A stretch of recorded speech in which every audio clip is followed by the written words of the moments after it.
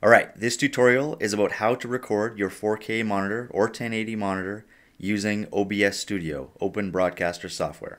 First thing we need to do is go get the software, so go to Google and type in OBS Studio and it'll take you here. Click on it and you'll get to OBS Studio's website. I have Windows, so I'm going to click on here. When this page pops up, you go down to the bottom here and you can click on this little up arrow and go Save As, and then you get the installer. So you just decide where you're going to put it, on the desktop, wherever it is. I already have it, so I'm not going to click Save. And once you're done, it is going to appear like this. You're just going to follow the steps that it has here to install it. Once it's installed, the OBS Studio icon is going to appear and then you're ready to use the program. The first thing we have to do to start recording is we have to go down to Scenes and we're going to add a scene. So I have a couple already added here. To do that, you just click on this plus, name it, and then click OK, and then whatever you name it will appear here. Next, we're going to go over to Sources, and this is where you identify what mic you're using and or what screen or device you're recording from. So to add another device, so if you have nothing here, you just go here to plus, and you can see all the different choices you have. For a monitor, you're going to pick Display Capture. This little menu is going to come up. If you've already listed something, you can go to Add Existing and find it, but we're going to make a new one, and I'm going to call this one ViewSonic, and click OK. Now we can see here that it is saying, do you want that to be display 1? But I already have display 1 as my 4K. So if I drop this down, I can go and pick the 1080 monitor right there. Okay, and then we click OK. And you can see that it added it here to our sources. For this sake, I don't need a second monitor being recorded as picture-in-picture right here, so I'm going to get rid of this ViewSonic monitor for now. Next, I'll show you how to add your mic. So if you go over here to the plus, we go up to Audio Input Capture, and this menu comes up. I'm going to call this one Audio Test and click OK. This menu comes up and you'll just select the mic that you want the audio to come from.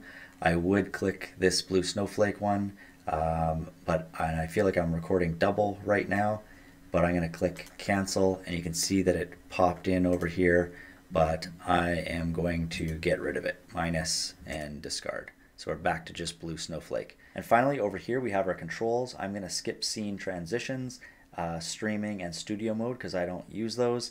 I'm going to go straight to just recording. So you can see here that I am already recording. This would say start recording if you were starting. And you can see right now I'm at 7 minutes and I'm recording at 29.9 frames per second and it's only using 4.75% of my CPU. If we go into settings, in this menu we have general, which I didn't touch anything in general. I didn't touch anything in stream, in audio, hotkeys, or advanced either. I just went to output, and right here, if you go to browse, this is where I chose where my files will be recorded to. So once they save to the computer, they go to screen record files, so this folder over here. And record quality, I picked high quality, medium file size. Now you can go to lossless, which is tremendously high quality, but I don't need that for YouTube, so I don't pick that. When it comes to recording format and encoder, I picked MP4 and software X264. There's higher quality ones, but these ones work for me. When we go to video, my base canvas resolution is 3840 by 2160, which is 4K UHD. You can switch this to 1080, and that's what your recording canvas size is, so what's recording here. And then your output scaled resolution, that's also 4K UHD, and that is what your final video is going to be. My frame rate here, as I said before, is 29.97. If you're doing gaming or something, you might want to crank that up to 60 as a higher frame rate. Click OK, and then you are ready to record. In order to record your source monitor while using desktop audio only, there's a few things you need to know. 1, you need to remove the mic from your sources or turn it down completely in your audio mixer, which I can't do just yet. Next, you need to check the volume levels of the video you are about to record. I'm going to use my YouTube video up here that's in my 1080 source canvas as my example.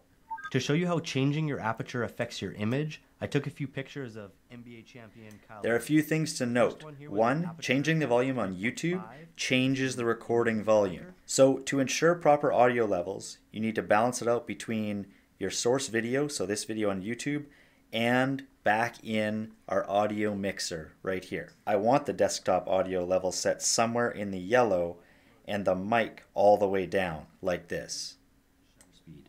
Shutter speed is basically how fast the camera shutter opens to gather light and closes, essentially taking the picture. In order to record gameplay, it's pretty straightforward.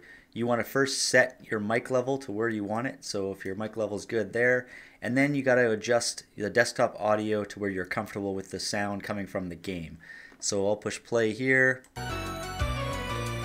can see that that's probably pretty loud. And then if I take this desktop audio, crank it down to here, sounds probably a lot better. You don't want to go too quiet or you can't hear the game. You want to be somewhere up here or in here to make it sound pretty good. Another thing that could impact your recording of gameplay is whether you have your headphones on. So right now I have the speakers playing out loud. Before I had my headphones on.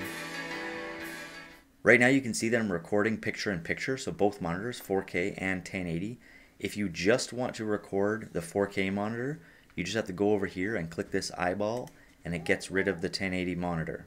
If you just want to record the 1080 monitor, then you just have to click the eyeball for the 4K one.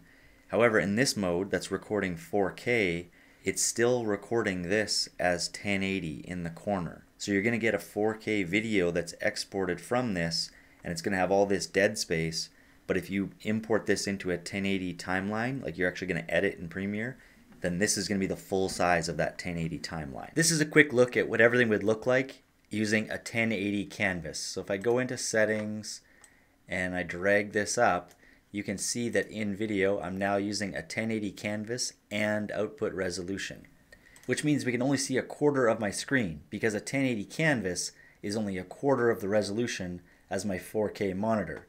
So if we go down here to this 1080 monitor, which is my ViewSonic, and I view that one again, it fills up the entire canvas because it's a 1080 canvas and a 1080 resolution.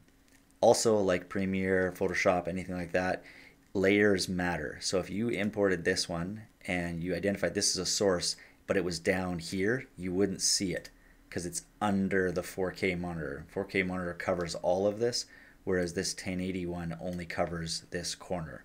So beware of that. The last thing I want to make sure that you know is that if you only have a 1080 monitor, then you won't have the 4K options. You can only record in 4K to export output to 4K if you have a 4K monitor. If you have a 1080 monitor, that's the highest resolution you can output to. So that's how to use OBS Studio to screen record your 4K monitor for free.